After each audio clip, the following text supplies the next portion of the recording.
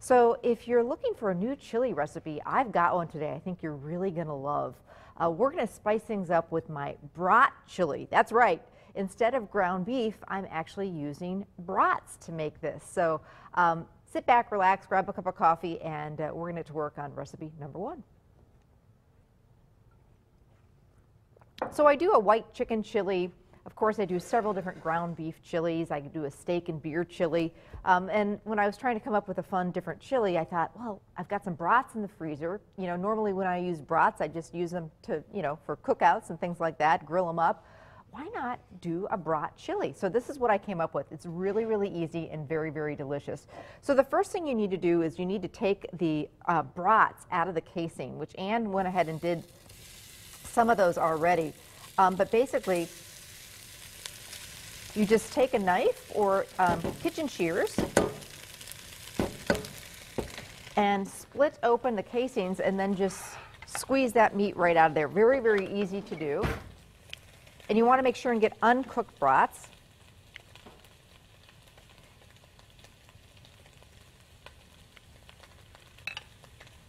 And then the meat, that ground pork with all the seasonings, very, very easily, right into our big soup kettle, and we're just going to brown it up like I would ground beef.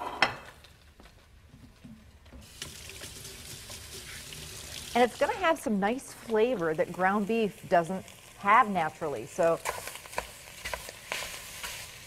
I think everybody's going to love this chili. It's going to be something a little different.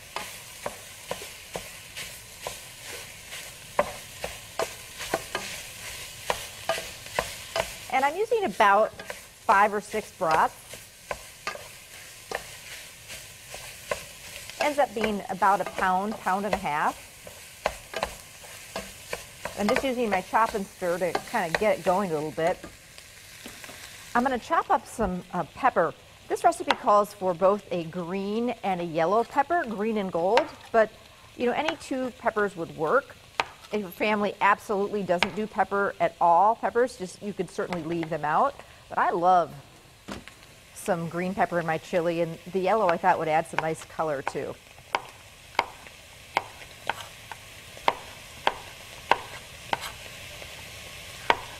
If I am doing chili and I know people are coming over for like a game day party or just a chili party, a lot of times I'll make it a day or 2 ahead and get it in the refrigerator. Something happens with chili and spaghetti sauces and sometimes soups where it tastes even better the next day after it's refrigerated. So like the flavors really can come together. Plus then you've got it out of the way and you just need to heat it up when company's coming. But if you need to make this in a real hurry, if this is something that you want to throw together after work, that's another thing I like about this recipe. It's not like an all-day deal. You can actually have it from start to finish done in less than 30 minutes.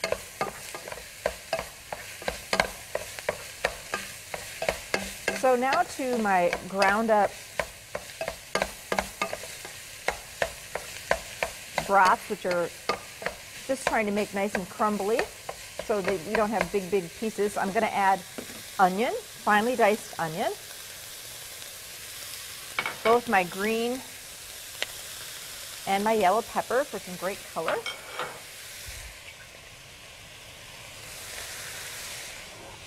That was a big pepper, so I think we'll leave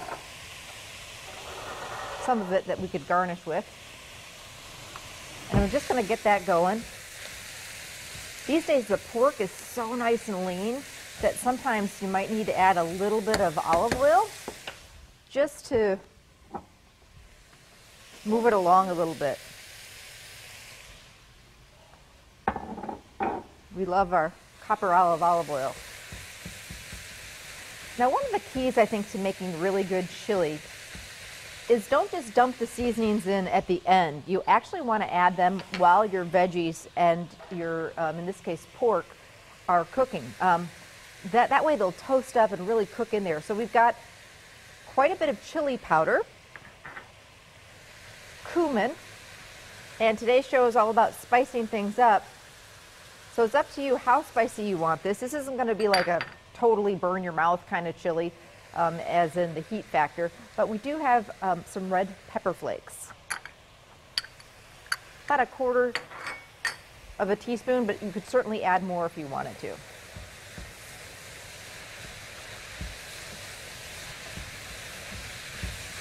Oh my gosh, if you could smell this, it smells absolutely delicious. And adding the spices right now makes all the difference in the world rather than just dumping them in toward the end once you've got everything else in there. We're really giving this chili some nice flavor. Also going to do a little bit of salt. And now it's just kind of one of those dump and go things. I'm using 2 types of tomatoes. 1 can of diced tomatoes with the juice, and 1 can of, and these are the 28-ounce size cans of tomato sauce. So this is going to make a nice big batch, but I'm going to be honest with you. If I'm making a big batch of chili like this, sometimes I'll double the recipe so that we've got plenty and it freezes really well too, especially if you've got company coming over. Okay. Now I also love beans in my chili. I think beans add some great nutrition. They bulk up the chili, and I'm a big fan. My kids, I remember when I first used to make chili for my kids, they'd pick out every little bean. You'd see their bowl and then the plate, and every little bean would be on the side.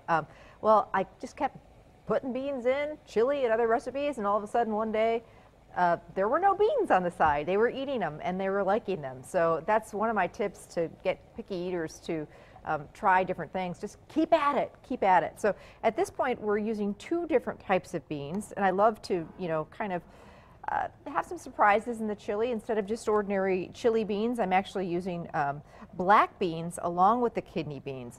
And it's really important to rinse and drain the beans. Just a quick dump them into a colander,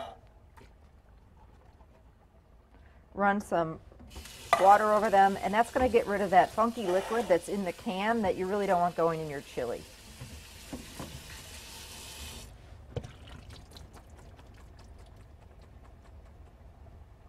Pinto beans would be fantastic in here.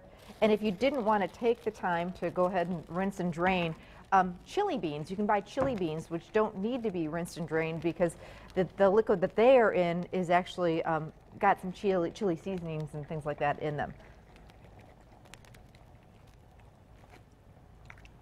So at this point we're just going to let this simmer a little bit. My one last ingredient is a little bit of beer.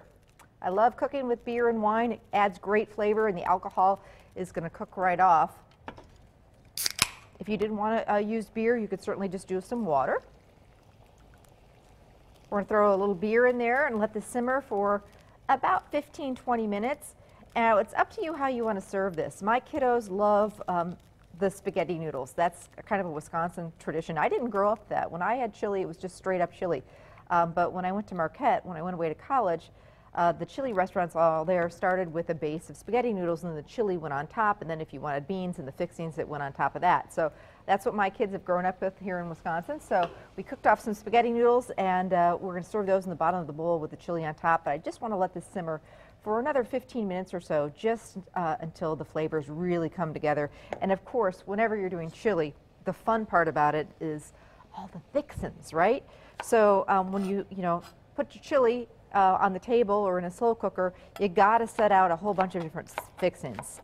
Oyster crackers and saltines, and I love crushed Fritos in my chili, and shredded cheese and jalapeno peppers, maybe some extra yellow peppers in this case, some chopped green onion, cilantro. Just, be creative. Jalapeno peppers and different hot sauces for people who like a little kick. Sour cream, got to have just a little dollop of sour cream on my chili. So just different ways to make it fun. So I'm going to let this do its thing and hang out just a little bit, and then I will serve it up. And coming up, lots more ideas to spice up your life. We have just some fun, different recipes with a little bit of a kick to them, and some fun ideas on ways to spice up your home too. So don't go anywhere. Stay with us. We will be right back.